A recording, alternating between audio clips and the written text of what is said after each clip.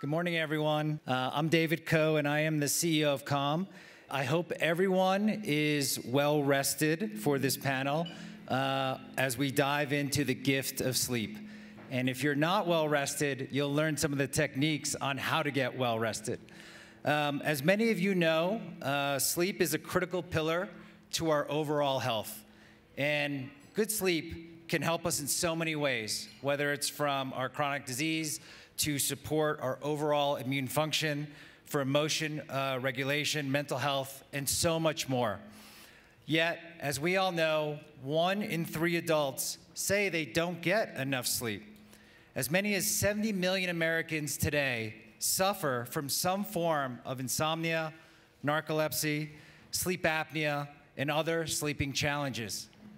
But today, with this esteemed panel of sleep experts, we're going to go and dive deep into how cultivating those right habits can improve the quality and quantity of your sleep and how that can align in terms of your shut-eye with your body's circadian rhythms. This conversation, I'm really excited today, is going to be hosted by Jeff Ronan. He is the chairman and CEO of Paragon Biosciences. Jeff here has spent his entire career focused on advancing science to address the critical unmet needs for patients. And he has been known for developing a record number of novel neurological medicines today. So please welcome me in joining our esteemed panel today. Thank you very much, everyone. Hey, thank you. Well, it's great to be here, and I'm really excited about the topic today, because it's not just a topic that is a personal topic for many people. You know, we spend a very large part of our lives sleeping. It's been called the foundation of health. We are fortunate to have 2 renowned experts in this topic that we're going to really dive deep into. And I was asked to make sure we have time for questions at the end. So Julie Fleigers is a well-known speaker in the area of sleep. She is the founder of Project Sleep and has a great insight and a personal story living with a sleep disorder that she can share with us today. Chris Winter is a very well-known sleep researcher and physician helping patients with sleep for many years. He has been studying sleep and doing research since 1993. And we were talking about this earlier. You know, I remember back in the 90s, they called it the decade of the brain because it was just the beginning. We didn't know much about the brain. Nevertheless, even though we spend so much time of our lives sleeping, we know very little about why we sleep, the different parts of sleep, REM, non-REM. We are now just starting to understand much more of this, which is why it's such an exciting area and why today is such a great time to be talking about it. So why don't we dive right in? Chris, you and I talked earlier. This has been called the foundation of human health. I'm often asked, if I could do one thing to live a better, healthy life, what would it be? My answer's changed. I now tell people it's sleep. Sleep 8 hours. Can you spend a little bit of time talking about why we sleep and why people say it's even more important than nutrition, exercise in health? Absolutely, thank you.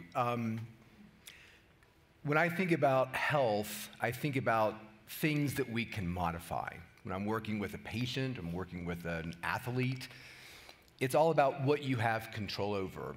And I think that sleep has been forgotten for a long time because it was sort of taken for granted. We get up and we have slept some period of time and there's not really much we can do about it one way or the other. One of the exciting things about sleep is it's moving into the space of being a modifiable health variable. We can control so many aspects of the way we sleep, the way we think about sleep, the things we do in our lives to support sleep. And so when you ask the question, how does sleep foundationally affect our health? It's almost easier to ask the question, how does it not impact our health? I don't think our sleep affects our eye color. Outside of that, I'm not sure that there's anything our sleep doesn't touch in our health. It affects weight, it affects cognitive health and performance, our physical performance, how we perform, either if we're a day-to-day exerciser or doing yoga out in a beautiful spot like we did today, or you're an elite athlete. It has to do with your weight, your endocrinological control of your blood sugar. Everything that we do as a human is foundationally supported by sleep. And you see that because when you take away sleep from an organism, we don't do this much anymore. This was in the primitive days of sleep research. But when you would actually sleep deprive organisms, it created a complete collapse of the body and a death faster than if you were to starve an individual.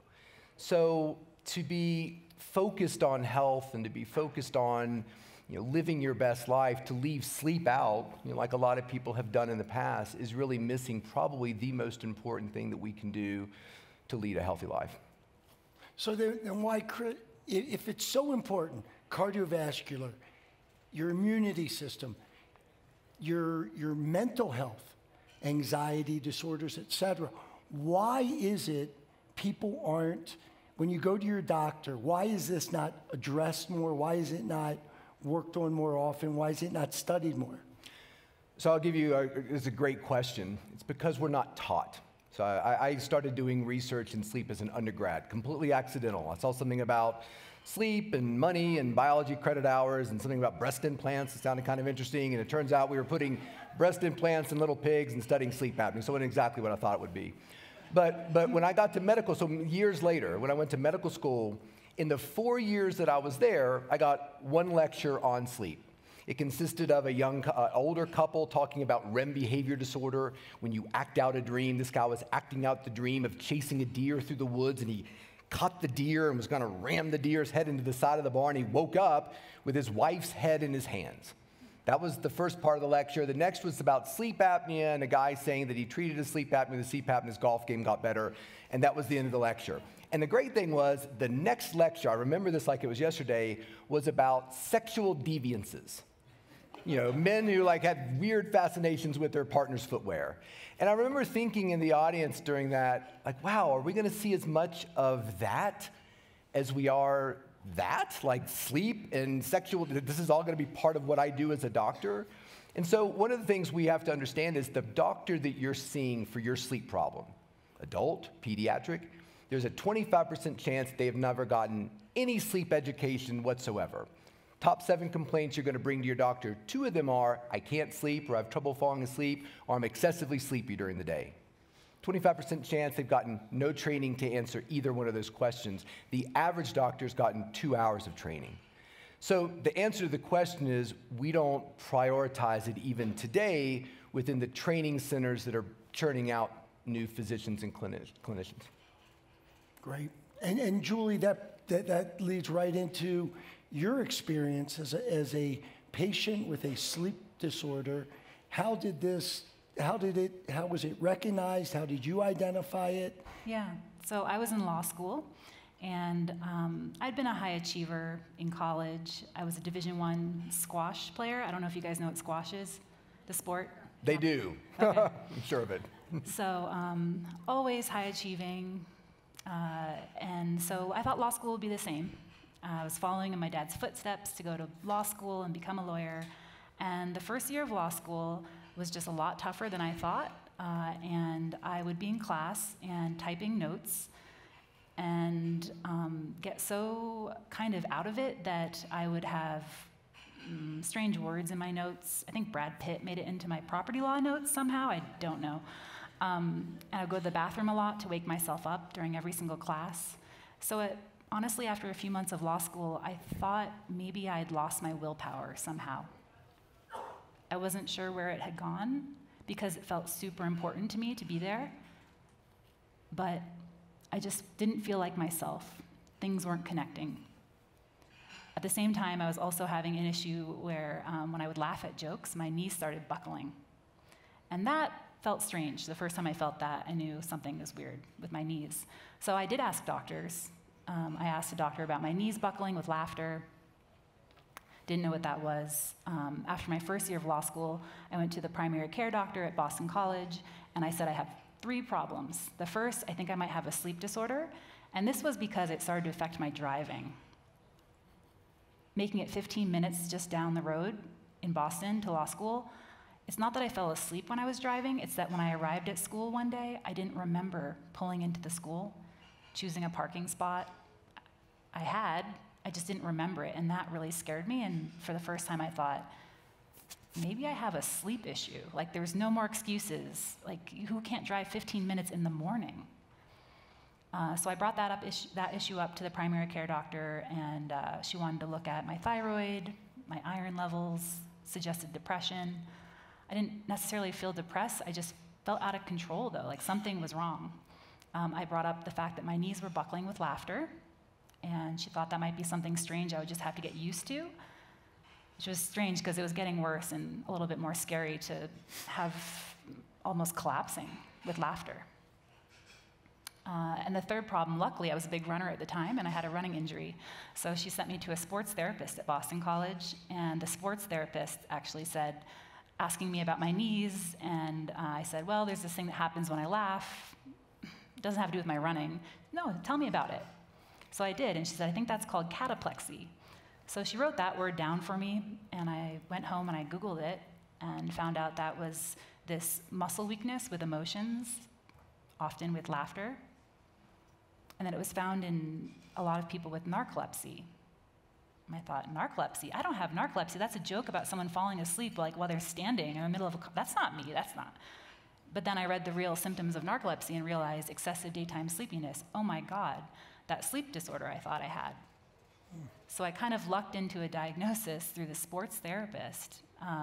And what's interesting about that, I think, and relevant to this, is that once I had made it to a sleep specialist, a neurologist at Beth Israel in Boston, and had the sleep study, he was actually so amazed by the results of my sleep study that he was so excited because he couldn't wait to show his residents how quickly I'd gone into REM sleep in all 5 of my naps, and this was neurologically so amazing.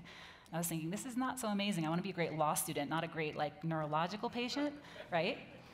At the same time, it was very validating that something was very wrong. And so here I was with a serious case of a serious neurological illness, and yet I had sort of blended in, to a law school environment where everyone was sleep deprived and everyone was tired, and same in college. So I think that's just a really striking thing to realize that so much of it was so invisible and not recognized. Thank you. And you then started Project Sleep. Will you tell us about the mission and why that's so important? Yeah, so after I was diagnosed, I started treatment, and it was really only after a few months of starting treatment that there was one night in particular in the Boston College Law Library where I was studying. It was about 9 p.m., and all at once I realized I hadn't taken a nap that day. I hadn't gone in and out of strange fog, brain fog. And I started crying in the law library because I felt for the first time what it meant to actually feel awake. I realized that for probably 6 or 7 years, I had a weight sitting on my skull, this heaviness that I'd just gotten used to. And so that's when I started to think how bad it had gotten before I'd even recognized that something was wrong, and why had it so blended in? Like, how had it become that being tired was so cool and so trendy that this serious case of a neurological illness had just blended in? And I thought, how many other people are out there like that? Like, how this got to be happening to other people. And it's, once I started learning more about sleep and the research and seeing that sleep disorders were super common, but often underdiagnosed. And it took, on average for narcolepsy, 8 to 15 years to get a diagnosis, and only about 25% of people ever got a diagnosis at all. Often misdiagnosed for schizophrenia, depression, epilepsy, all sorts of different things. And so that's when I really became passionate about how can we change the conversation, not only about narcolepsy that's not a joke, but just about sleep in general. Like, why is it that my law school had a 24-hour exam? What do you do in a 24-hour exam? Do you stay up for 24 hours? Do you sleep during the time that's just so bizarre. And we were bragging about how little sleep you get, but the science was coming along to show how important it was. And I just love a good challenge. So, trying to make sleep cool is Project Sleep's mission. And we try to approach it from a few different ways, from ground up, training storytellers on how to share their story, creating advocates, patient advocates, and then also some top-down, systems-level approaches through advocacy in Washington, D.C. That's great, so important. And Chris, how hard is it to be diagnosing when patients who come in with real sleep disorders, and people who come in, our society has made sleep or lack of sleep a badge of honor in many ways, whether it's the way we train residents, you said law school, some of the shift work that we do, working in certain industries where, someone who's, work at the office at 7 a.m., leaving at 8 was something you promoted people on. How hard is that to differentiate, and how often are you seeing that? We see it all the time. I think that we live in a culture that is excited about sleep, is very interested in sleep. I see a lot of Oura Rings and Fitbits in the audience. But we still do have a culture of rewarding work. And if you're the first person in the office, if you're the first coach at the training center and the last one to leave, you're better. I mean, I still deal with coaches all the time who, when you're sitting in their office talking to them, they've got a cot in the back of their office because that's sort of a mark of excellence and drive. So we deal with it all the time. I was a doctor before they enlisted duty hours.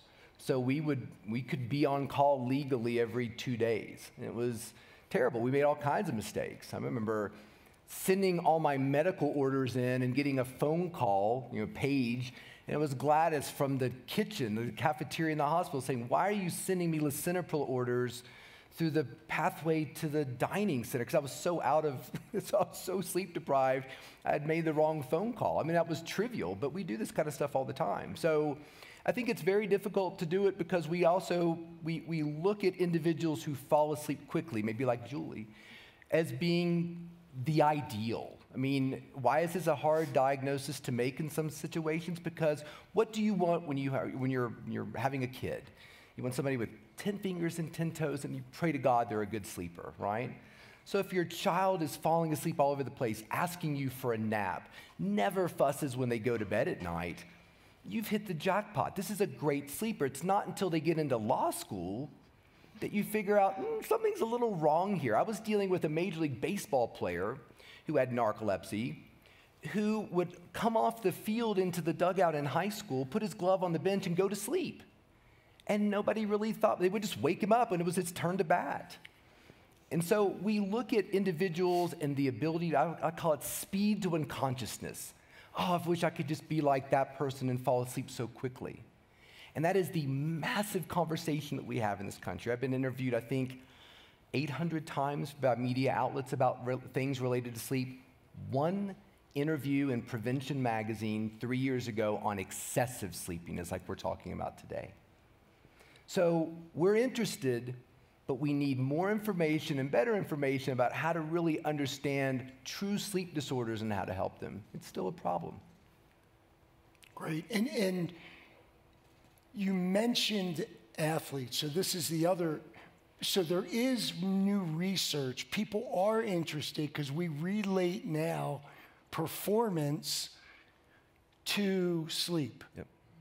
Absolutely. And I'm not a huge sports fan. I work with a lot of sports teams. I don't really care one way about sports. So it's fine. There's nothing wrong with it. I love the ring. I wore it just for you guys. I never wear it. My sons, when I was given this by the Cleveland Guardians when they went to the World Series, they said, you can never sell it, but you can give it to a family member. So my sons, they're constantly fighting over it. Well, you can have X, but I get the ring. So I mean, what's great about sports, though, is that I can talk for the rest of my life about sleep. Nobody cares about a 5'8" sleep doctor that's got a big mouth. They don't care about that. But if Tom Brady says something about how sleep affects his performance, or Carly Lloyd, or LeBron James, That's huge. So I thought, if we really got into the performance aspects of athletes, they'll create the message that needs to be out in the world, a message that I'll never be able to create. In fact, Tom Brady one time mentioned something I said on like a tweet. And my son called me at 3 o'clock in the morning to tell me that. My son has never called me at 3 o'clock in the morning to tell me anything and never will, but that was so important to him that he wanted me to know about it. But that's where we have to get messages out. That's where we can amplify messages about, look, here are the things that we need to think about when it relates to sleep, and things we can do as non-quarterbacks and non-soccer players to really make our performance as humans better through the portal of sleep. Yeah, I think it's a little strange, though, that our professional athletes, and I think athletes are super important and exercise is important, but isn't it a little bit strange as a culture that our professional athletes are actually taking sleep more seriously than doctors, who often perform life and death decisions on a daily basis? I don't know that it's the doctor's choice, but the system is putting doctors into a choice where they're having. Yes, I couldn't agree with that more. I mean, nobody liked being on call, let's put it that way. When you're brushing your teeth with antifungal foot cream, you're like, oh, there's something really, I should not be touching a human and helping them with any medical problem at this point. Right, but as a patient, would you prefer your professional athletes to be well rested or your doctor? So the systems may be a little broken. Right, and that part of that is the misperceptions we've had or lack of education about sleep. And Julie, it is not just a personal issue. These are issues that affect our public policy, our life. I believe drunken driving is only 1/5 as often an issue as drowsy driving. 500% more drowsy driving accidents than drunk driving, yet the education dollars spent are 1%. And as a brain, when somebody drives drunk, they know it. They know they're impaired, but they're thinking, it's a 5-minute drive, I'm gonna drive really slowly, I can do this. When you drive sleepy, there's much less perception that there is actually a problem. In fact, how many people have fallen asleep and hit the rumble strip and not really felt that they were on the verge of sleep when they hit that? So the perception problem with drowsy driving is huge. And when you combine the two, it's like 1 + 1 = 7. And a lot of states don't really have great laws to know what to do with individuals who chronically drive sleepy. So it's a very murky area from a legislative perspective. Right, and when you think about sleep disorders in particular, so many are underdiagnosed. So it's about 1 in 5 people that have a chronic sleep disorder. And I'd say a majority are not diagnosed. So let's say 10% of our population is living with an undiagnosed sleep disorder. So I actually looked up the statistics of how many red cars are there on the road. About 8% of cars are red, okay? So every time you go out to drive next, every time you see a red car, just think that could be a person with an undiagnosed sleep disorder. How do you feel driving? It's not gonna be so great.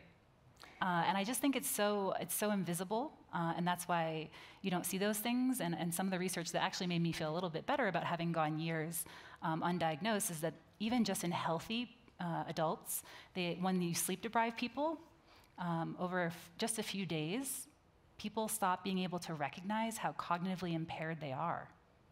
So you might think you're getting by, and you can just push through something, but actually even after just a few days of being sleep deprived, you stop recognizing how cognitively impaired you actually are. I think that's pretty striking and scary. Right. And that cognitive impairment is caused by, it's not even big numbers. It's under 7 hours of sleep, right? I mean, you can be affected by, there's people that think they can get along with 5, 6 hours. Many of my friends in industry think that's normal, but that really is not the case, right? Absolutely. No, performance at your best requires sleep. And now we get into sort of aspects of, can you do it on 3 hours? Well, of course you can. Lots of people can. Hospitals and residency programs wouldn't exist if you couldn't.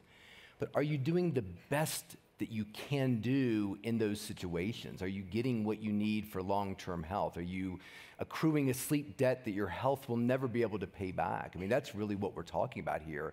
I mean, when I looked around medical school, when I got there, I was so lucky to get in. I was like, oh, God, I need to get some classes under my belt before they figure out the mistake they've made. So, but I remember looking around thinking, not the most brilliant people in the world. I mean, super smart people, but wow, could these individuals stay up late? We always called it horsepower.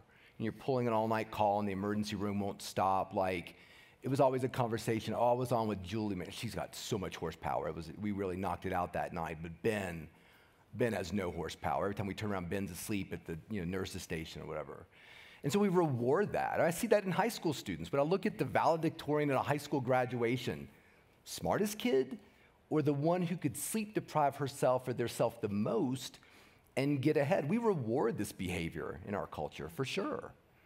So these are things that we have to sort of reconcile with. I mean, shift work right now is considered a carcinogen.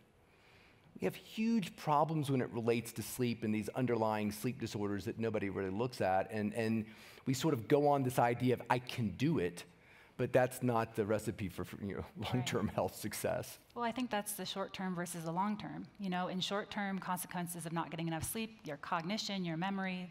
But long-term, things like obesity, diabetes,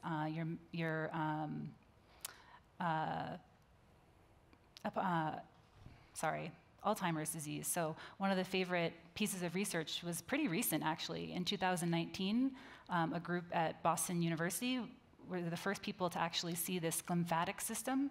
So when you go into stage 3 sleep at night, which is the kind of like deep restorative part of your sleep, because sleep is such a fascinating process in general, but here's just one example of how fascinating. When you go into that stage 3 sleep, all of your neurons kind of turn off all at once, which is something your brain can't do when it's awake and conscious. And when that happens, this fluid rushes through your brain and actually washes out this leftover protein that's used up when you're thinking during the day. So it's kind of taking out your brain's trash while you sleep. So I think that's pretty miraculous, and that can only really happen when you're sleeping.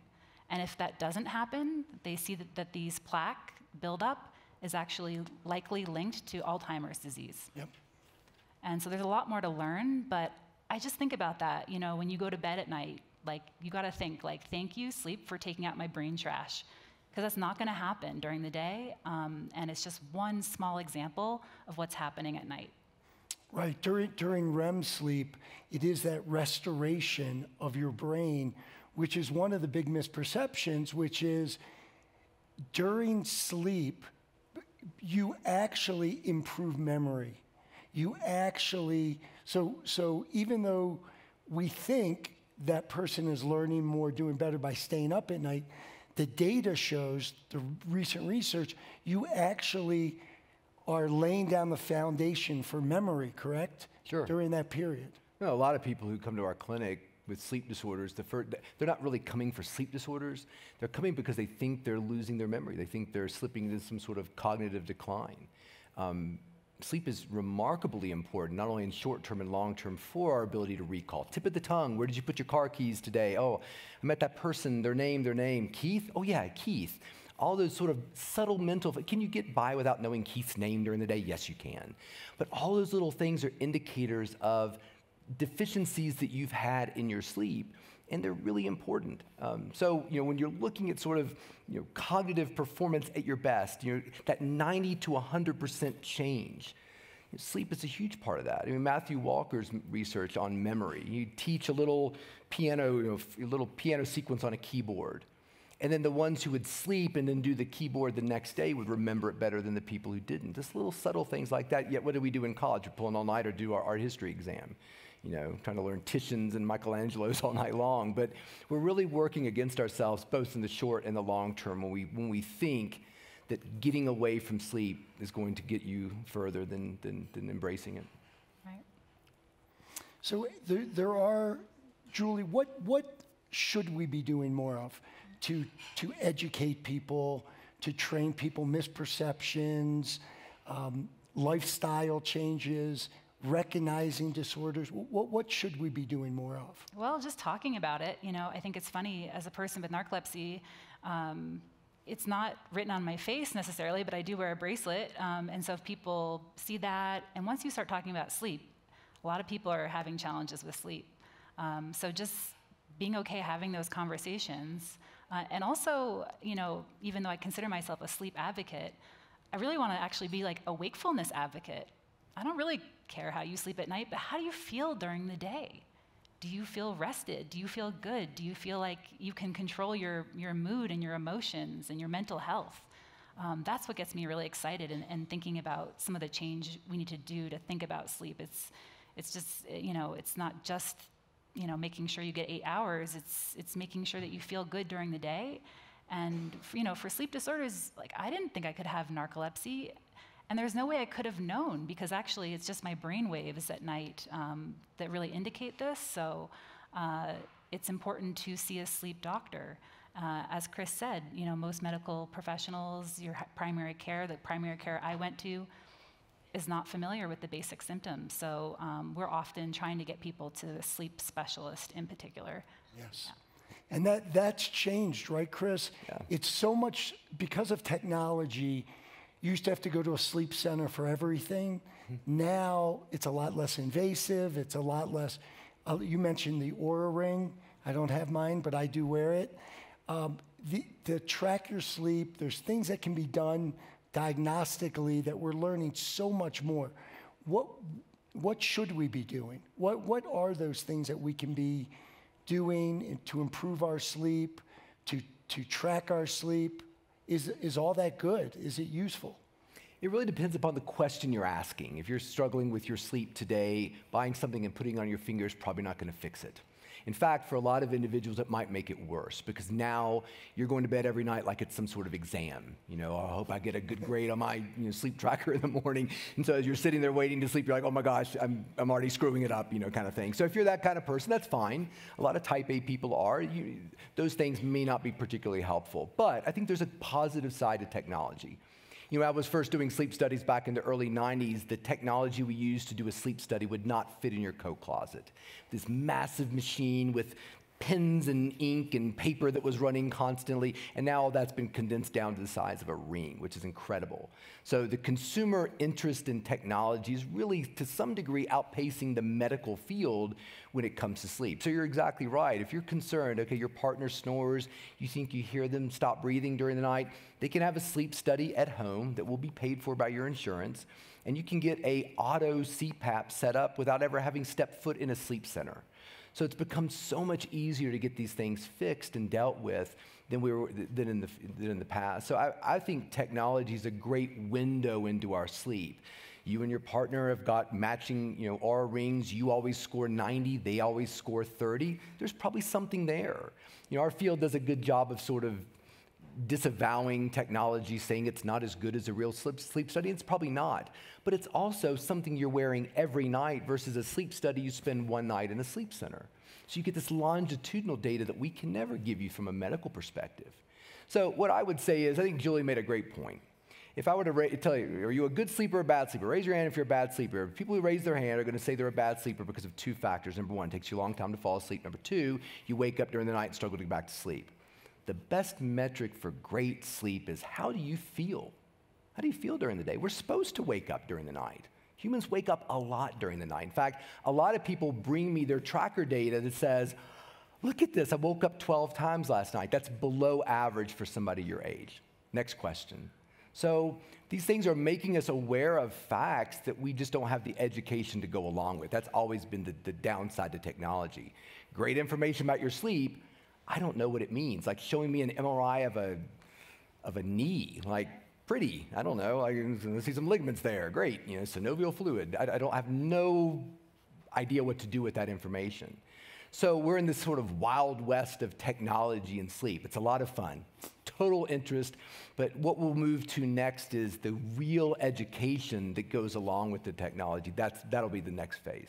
Yeah, and that's a lot of what Project Sleep is trying to do, advocating, and even being here is so important because this is a public health issue that has been really under-recognized on a federal level, across foundations. There's not a lot of emphasis on promoting sleep education. So at CDC right now, there is zero funding dedicated to sleep health, sleep equity, and sleep disorders awareness. At the same time, I just want to mention energy drinks. I don't know, if you guys have ever had an energy drink before. They're not very good tasting, so I think we know what the purpose are, to wake us up. In 2019, the energy drink industry was an $11 billion industry just in America. And it's predicted to be an $84 billion industry around the world in 2026. That's a really big industry. And when you see ads, I got targeted for an ad recently from one of these companies. It said, "No time for downtime, grab a energy drink." Sleep is not downtime. As I just mentioned, it's things like washing out your brain so you don't get Alzheimer's disease. All these different processes are actually active processes. You're just not conscious for it. So actually, you can't have an energy drink and wash out your brain trash. So this is a messaging of a multi-billion-dollar industry that you can just skimp on sleep and grab an energy drink. And what do we have to combat that?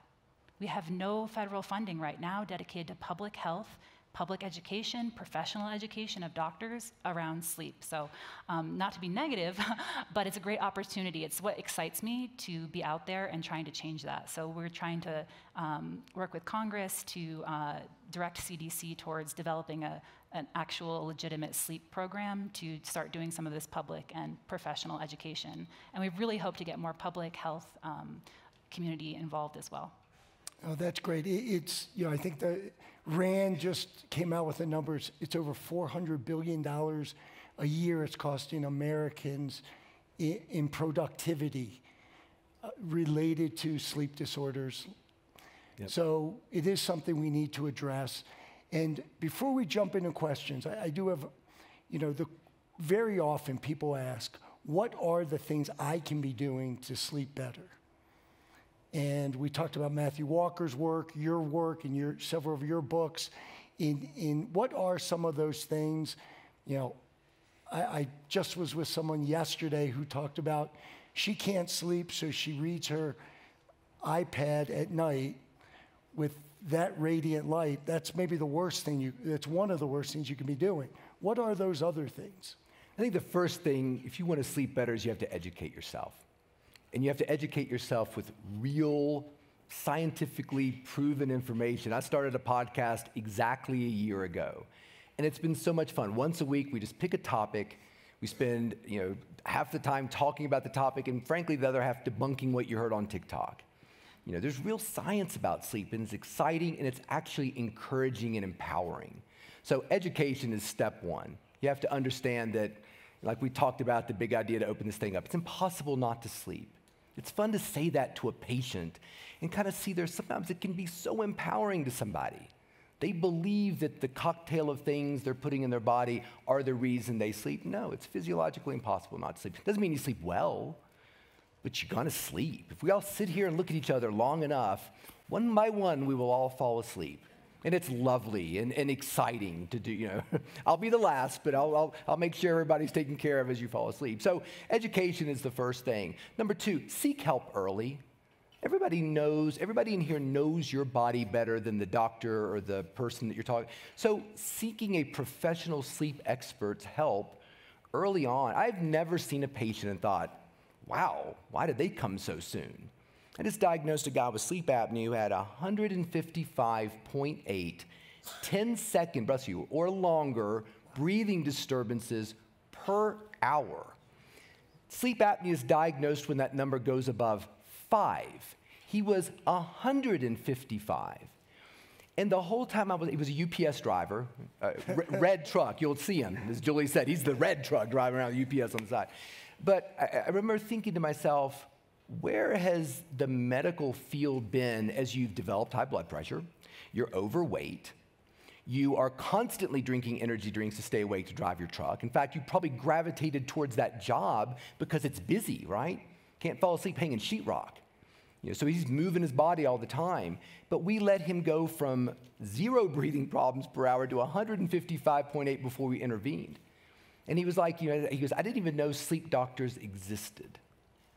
And that's a problem. So advocate for the people that you love, advocate for yourself, and if your doctor says, I don't think you need to see a sleep specialist, get another doctor. That's great. Well, I promised we'd save time for questions. Why don't we just start here? I don't know where yeah, great.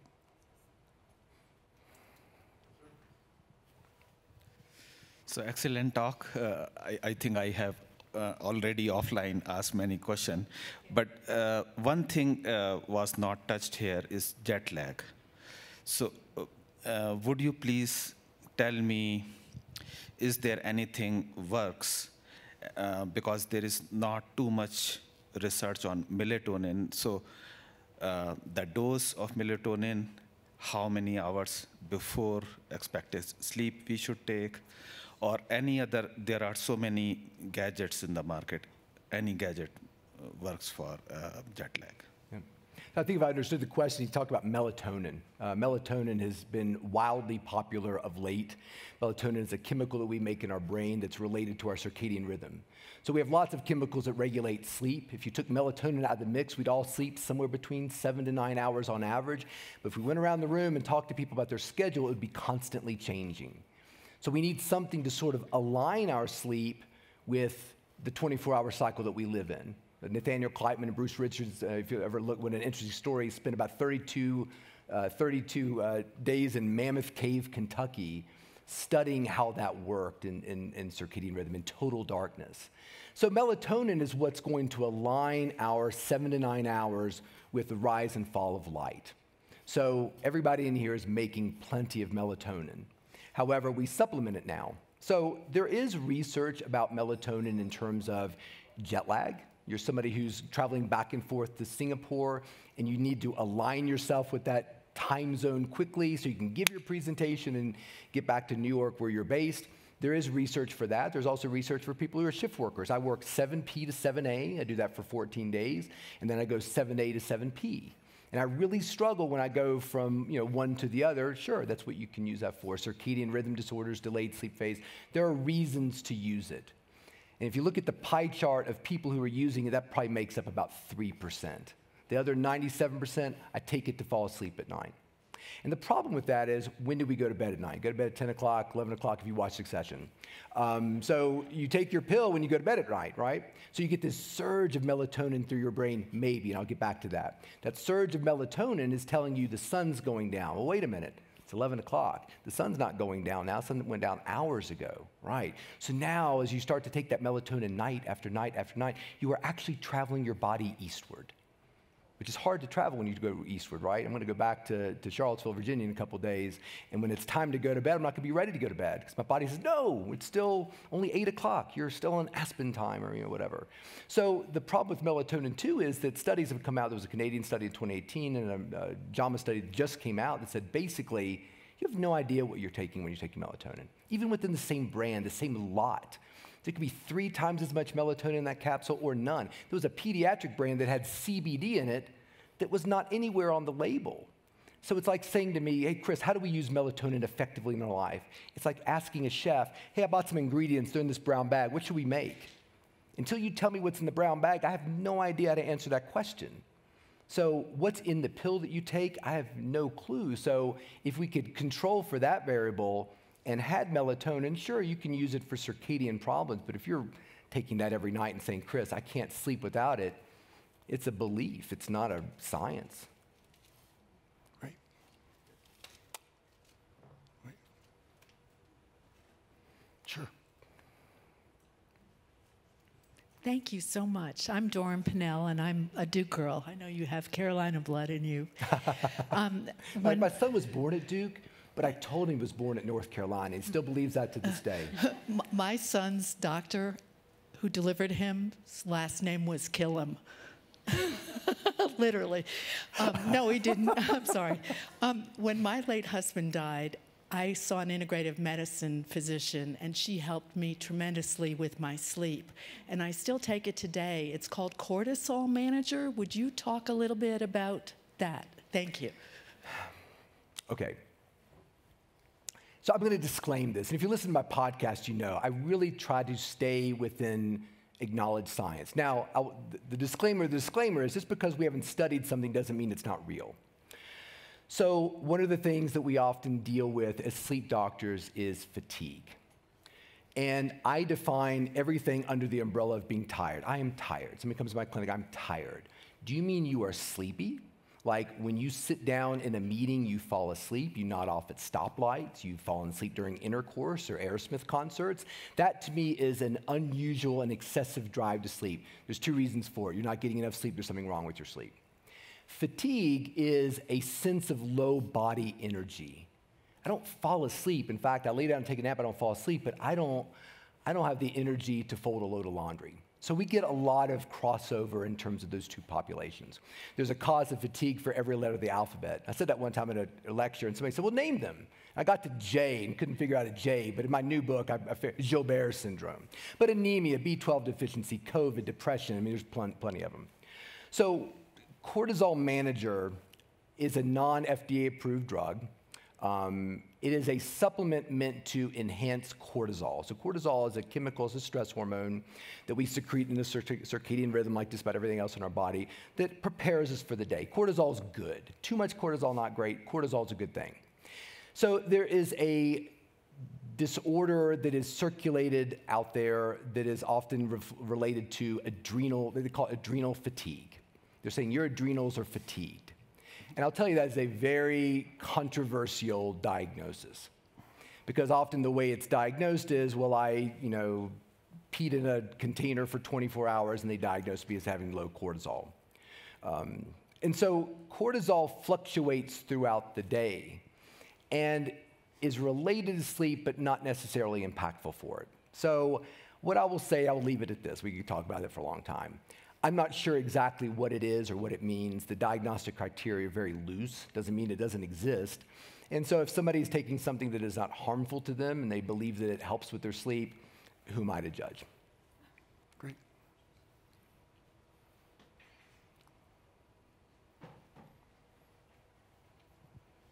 Patients request, and doctors always find it easier to write a prescription. Would you guys comment on the available sleeping medications, specifically commenting on the diazepam family and the benzodiazepam family, and lastly, trazodone and how it may be different? Yeah. So great question. Sleeping pills, that's episode 13. I Want a New Drug, I think it was the title of that podcast. So I like talking about sleeping pills because there's so much misperception about them. So we can talk about the history of sleeping pills. I love collecting old sleeping pill ads. My favorite is for a drug called Nembutal. It's a barbiturate. And it's got a picture of a woman that says, this is a great drug for simple insomnia to manic psychosis. Like whoever shows up at your house and is having trouble, that drug works. And we still use that drug. It's off the market for insomnia, but we still do use it in this country for lethal injections. So moving from the barbiturates, which sedated people like crazy, we moved to the benzodiazepines, which is a really interesting history I won't get into. If you're taking a drug that ends in the letters PAM, diazepam, lorazepam, you're taking and they're meaningful drugs. They're wonderful for acute anxiety. If you're on a city bus and having a panic attack or heading up the gondola to the top of the mountain and you're freaking out, take a little PAM drug, you're going to be okay. Settle down so you don't leap out the window. But if you're using it for sleep, interesting things happen. Number one, it suppresses deep sleep.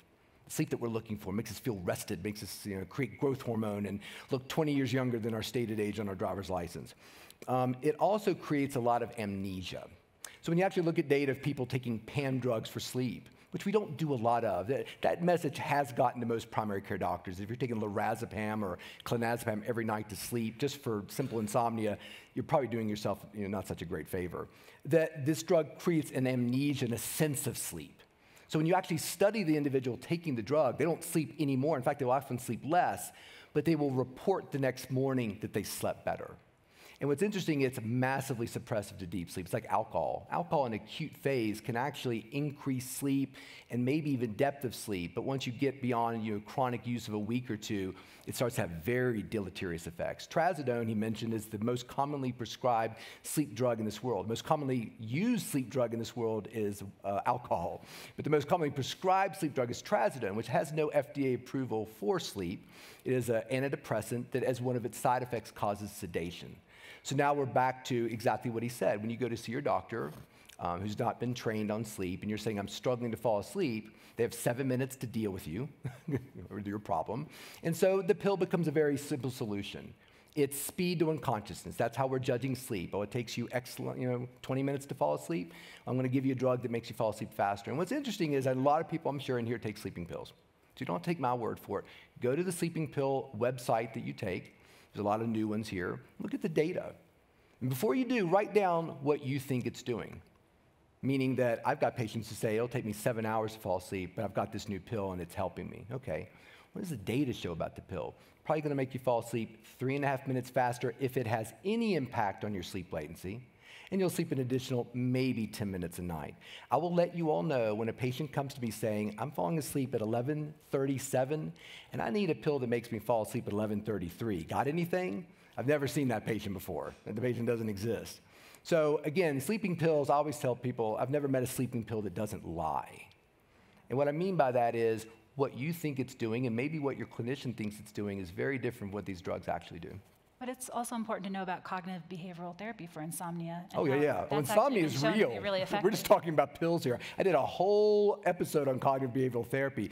It is the way we deal with insomnia. If you really want to get out from under the weight of insomnia, you have to adjust your beliefs and your relationship with sleep. And until you do that, you're not going to go very far, most likely. Well, Chris and Julie, we're out of time, but I want to thank you. What a great way to end. We're going to have to follow up with that. Thank you both very much. Thank you all.